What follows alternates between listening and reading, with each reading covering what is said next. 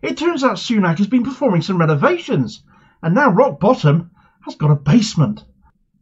But whilst we can ridicule this on its last legs, fit only for the glue factory spawning of the Conservative Party,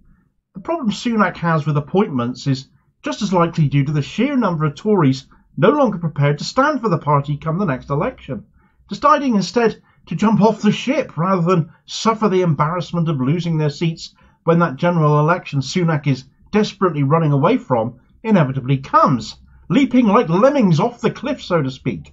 And as he replaces Anderson with someone somehow even more of a parody of himself, he loses another minister and another MP as his cabinet continues to crumble.